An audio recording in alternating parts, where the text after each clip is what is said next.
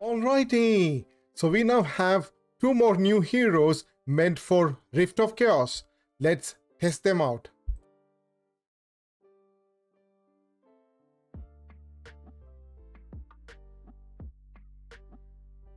Hello everyone, this is Shinobi, once again with another Awaken Chaos Era video. So today we are going to test out two more new heroes that Ace has recently introduced, one Lego and one Epic, and let's check them out and see how good they can be in Rift of Chaos. Hold on a second, before we move ahead with the video, do not forget to subscribe to my channel, hit that subscribe button, smash that like button, and if possible, share my video, but do not forget to comment on the video. I would like to hear from all of you. Alright, so we now have got two new heroes, Simma and Karena. Simma is a legendary wood hero and Karena is a epic wood hero.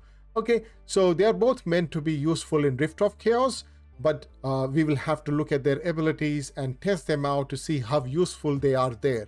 But as far as I have tested, they are quite useful there. They are a little bit useful there, not very useful, but at the same time you can use them there, but then you will have to build them up slowly to make them useful in higher levels. Okay, so let's quickly look at their stats and their ability. Simma has got 1248 attack and 106 speed, which is not at the high end of it, but she has got an 8-tier health, which is good for her because some of her abilities are based on her max health.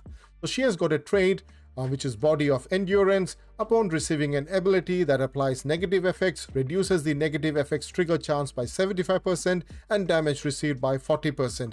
This does not mean that she's immune to negative effects, it only means that she has a 75% chance to not trigger that effect. And also at the same time she has got a 100% chance to reduce the damage by 40% of the damage dealt by the enemy. So that's a really good trait for surviving in Rift of Chaos. Her basic ability, it deals 120% damage to one enemy and applies crit rate down to them for 2 turns.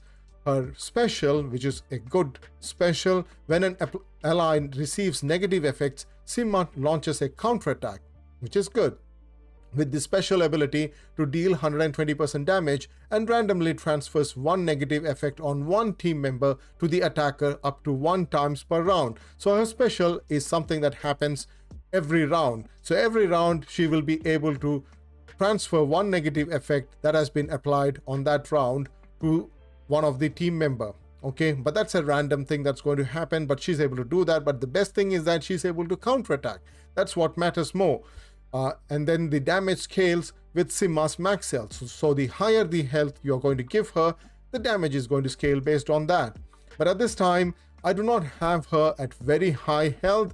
So when I tested her out, she was doing more damage based on her attack rather than based on her health. So I might have to give her like 35,000 HP. Currently I have her at 20,000 HP, okay? But if I'm able to get her to 30,000 HP, I might be able to do more damage from her. Her ultimate is one of the best one. She deals 150% damage to one enemy and randomly transfers 2 negative effects on each team member to the enemy. That is great. Okay. The problem with Rift of Chaos is that the boss is not going to take a freeze, or the boss is not going to get stunned. The boss is not going to get silenced. The boss is not going to take the bomb. So the only thing that we can get out of this this ultimate is that she's going to cleanse. Okay, she's going to remove 2 randomly transfers 2 negative effect on each team member. So each of the team member will get 2 negative effects removed from them, and if it is transferred, if the negative effect is such that it can be transferred to the boss, then well and good. She will ensure that her attack is going to, her ultimate is going to ignore 8% of the enemy's defense per negative effect transferred, and this ability cannot be deflected. So that is Simma's ability. Let's look at Karena's. So this is Karena over here. Unfortunately, I did not have enough jelly to get her to 70. So even though we are doing the test, we are supposed to spend our own jelly to do it, okay? So I couldn't get her to 70, but that's fine. She's still useful at that level. Okay, so let's quickly look at her abilities. She has got a trait, Dragon's Heritage on active attacks. If the target's attack is highest on both teams, gains 30% bonus attack and launches a bonus attack with the basic ability. So she is able to do a bonus attack every single time she's being hit, or on her active attacks. On her active attack, she's going to get a bonus attack from her basic ability, simply because the enemy, obviously in Rift of Chaos, the boss has got very high attack, so she'll be able to do a bonus attack every time she's doing an active attack. A Winged Bolt, which is her basic ability, it deals 120% damage to one enemy with 75% chance to remove one positive effect on them. If the enemy has no positive effect, applies random stats down to them for 2 turns. Now remember, she's able to do a bonus attack with this very same basic ability. So she's obviously able to remove more than one positive effect from her attack, and at the same time she's also able to place random stats, and she was placing a lot of random stats on the boss as when I was testing her. So she's really good for the Rift of Chaos because she's able to place a lot of random stats down on the boss. Okay, so her special, it's a triple shot, deals 180% damage to one enemy and removes one negative effect on this hero. If this hero has no negative effect, randomly removes one negative effect on one ally. But remember, this is only on one ally, so she will be able to remove only one negative effect. So she's not a complete team cleanser, but at least she's able to cleanse one negative effect from one of the team member, and this is on a 3-turn cooldown. Her ultimate, it deals 240% damage to an enemy and applies unhealable and increased damage taken for 2 turns. Cool. So you can have increased damage taken on the boss, and also unhealable doesn't matter on the boss, but you can also use her in Queen of Tides if you want to use her in that sense. Okay, so this is on a 3-turn cooldown, so both her special and her ultimate is on a 3-turn cooldown. Great. And she's also always going to take a bonus turn if you're going to go against someone who has gotten higher attack, which is always good. All right, so let's quickly test them out in Rift of Chaos. Okay, at this time I do not have enough stats to go to stage 3 in Arctic Goliath, but that doesn't matter. I'm trying to build my team, and hopefully I'll be able to build one good enough to go to stage 4 and 5 and such areas. Okay, so let's quickly look at how Simma is going to work in Arctic Goliath. So currently Simma's stats out here is this. I have given her a revival set and she's got 22,000 HP. I want to give her more, but then I also want to give her a lot of speed, and currently she's got 81% resistance. So hopefully I'll find some gear that will be giving her more HP, and I'll also test her with some attack gear so that we can see the difference in damage that she was able to do. And of course her transfer ability does not require any focus. If you want that debuff to be placed on the boss, then obviously you will require some focus on her, but as far as cleanse is concerned, I do not require a lot of focus on her, but still she's got 93% focus. Okay, so let's quickly look at this run using the higher HP, and then the next one we will look with higher attack and see the damage difference. I'm not going to show you the entire run, just the starting stages and the end stages, so that we can see all her abilities and also find the battle report. So let's quickly look at this run. So overall, it's my Hyun Woo who's going to deal, who's the main DPS over here, but Simma is here just so that she can transfer cleanse whenever she can, and also deal that damage based on her max HP, which will be really great. And I just like the way she's working out here in the Rift of Chaos. But the thing is, I need to find the right stats on her in order to make her the most useful out here. She's dealing plenty of damage here. It's not that she's not dealing any damage, she's dealing plenty of damage.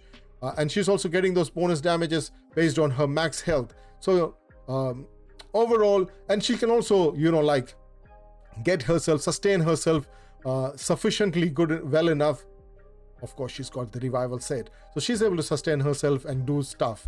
So you can see her ultimate dealt 7,000 damage and 5,000 damage on her bonus attack, and she's also counter-attacking whenever some debuff has been placed on the allies, so you're getting all those damage out of her. So let's quickly look at the end and see what her overall damage is from these stats.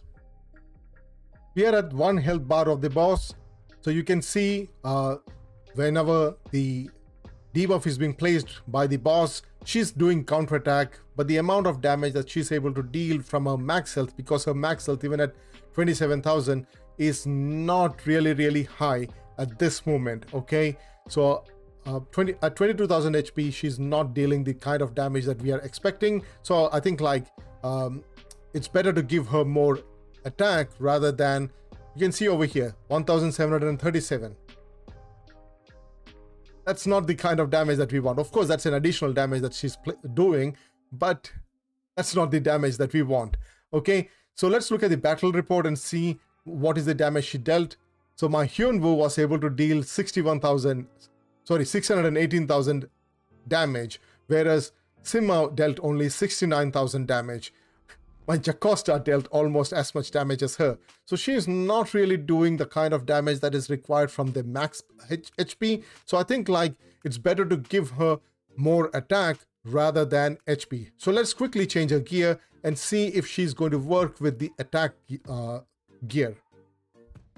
So here I gave her an attack gear with 4,900 attack, 100% crit rate, 256% crit damage. So let's see what kind of damage she can deal with this attack gear on her. Right, so it should come through now. Oh wow. Okay, so let's look at her attack now and see what kind of damage she's dealing. There's my Muriel placing all the buffs on everybody, and Hyunwoo went in. Oh, Hyunwoo is obviously an attack hero, offense hero, and he's dealing a lot of damage. So you can see the damage from my Simma was much better when I gave her a lot of attack.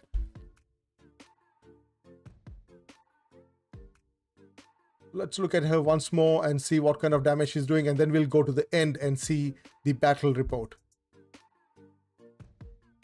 Okay, she dealt 17,000 damage there. That's great. That's great. So an attack gear on her is much better. So let's go to the end and see the battle report. So we are here at the end, last bar of the boss.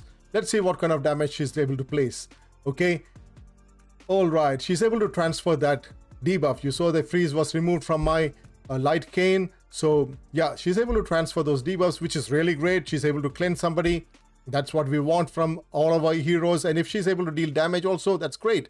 So that was a very good damage that she dealt out there, which is much better. And you can also see that counterattack came through. Right. So giving her an attack gear at this time seems to be much better. She now dealt 211,000 damage rather than dealing just 51,000 or 61,000 damage. So yeah, an attack gear on her is way better than the max HP one. Give her as much attack, and along with, if you can get her a lot more HP along with the attack, then that's great. But giving her an attack gear is much more beneficial for us. So let's look at Karena now and see how useful she can be in Rift of Chaos. So this is my Karena at this time. She has got a full speed set on her. So let's quickly look at her full stats. She has got 19,000 HP, 210 speed, 77% focus, and 30% resistance. I need to increase those focus and resistance, okay? But at the same time, keep her HP and speed high. So hopefully I can get the gear to do that. So let's quickly look at the run and see how she acts, or how her abilities are useful in this Rift of Chaos. Right. It's taking a little bit of time. Okay, so here she comes in and she moves in, places her basic ability, and you can see the number of debuffs that she's placing on the boss. Okay, not very useful in Queen of Tides because that's not what we want in Queen of Tides.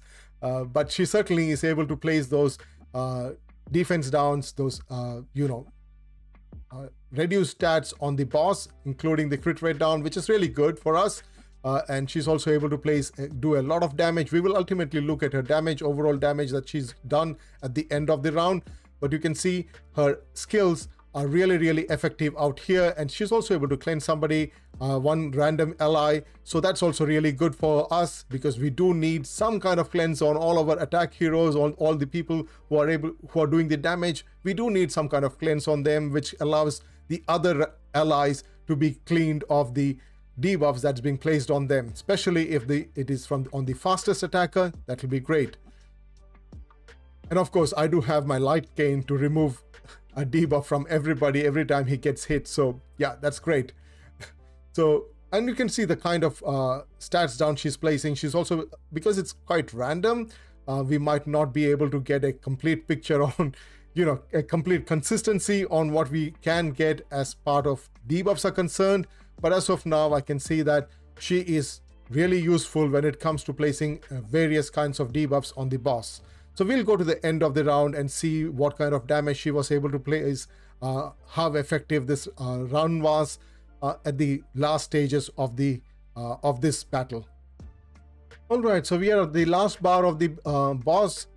All these stats down that she's placing on the boss is allowing us to survive and also allowing my Hyunwoo to deal a lot more damage. And that's really great for us. And she's also dealing sufficiently good enough damage. It's not like she's got a high damage compared to Hyunwoo, but her damage is significant enough for us to say that, okay, our Karena is dealing enough damage out there. And at the same time, she's doing so many hits on the boss and ensuring that the boss is getting a lot of stats down on him and allows us to deal more damage from our Hyunwoo or other DPSer that we'll be having when we are doing Arctic Goliath. So let's look at the battle report and see the overall damage that she's dealt. She's only dealt 69,000 damage on this kind of a gear set. So I can test her out using a complete warrior set, an attack set, and see how much of damage she can place on the boss. We will quickly jump onto the last stages by quickly changing her gear to a warrior set. Okay, we are at the last stages of the run. I have converted my Karena into a warrior set, and let's see how much damage she can deal. But I think like she's not meant to be an attacker, she's more meant to be a debuffer. Her damage is okay, it's not bad, but unlike Simma, she's not meant to be a damage dealer. She's meant more to be what do you call, a debuffer who's supposed to debuff the boss such that our DPSer is able to deal more damage. At the same time, she should be able to sustain herself sufficiently strong enough such that she should be able to, allow us to finish off the run without much of a problem. We might have to give her a revival set and give her a lot of resistance and focus to ensure that she's able to place all those debuffs timely. But otherwise, she's also dealing some good enough damage on the boss. Let's look at the battle report and see what kind of damage she was able to do this time. She was able to do 207,000 damage on the boss. So yeah, so it's not a bad damage compared to the rest of them. But of course, my Hyunwoo was the one who was dealing the most damage. So overall, I think both these new heroes have been meant to be used in Rift of Chaos, especially against Arctic Goliath, and I think like they will be useful for us. But the only problem is we need to gear them up, build them up in a way that they will be able to manage to deal or survive the hits of the boss, which is a problem for all the other heroes as well. Every other hero has to face the same problem, that we have to give them sufficient gear, sufficient HP and defense that they are able to survive the boss's hit. And Karena here can do a lot of damage. At the same time, she can also place a lot of debuffs. So if you want to take her and use her just as a debuffer, then that's great. If you want to use her as a DPSer, she's not going to be the best DPSer, so it's preferable to use her to her strengths, right? Her strength is in placing debuffs on the boss. So go ahead and use her as a debuffer. Simma's strength is a two-pronged kind of thing. Like, should I use her for a max health damage, or should I use her for an attack-based damage? As far as my tests are concerned, she can deal more damage based on her attack rather than her max health. So I'd prefer to give her as much attack and crit damage as possible, and give her as much as HP along with that, so that she's able to get that additional bonus damage from her HP. But her attack is more preferable compared to keeping her in full HP, and she's not going to place any kind of debuff other than crit rate down. So I think, like, yeah, use her more for her cleanse and for her damage rather than for her debuff, and use Karena more for her debuff rather than her damage. That's what I think from the initial testing of these heroes are concerned. That's what I think about them. So let me know what you think about them. Let me know in the comments what you think about these new heroes. I'd certainly like to hear from you. So until next time, peace, love, and blessings to all of you. Do not forget to subscribe to my channel. See you next time. Bye.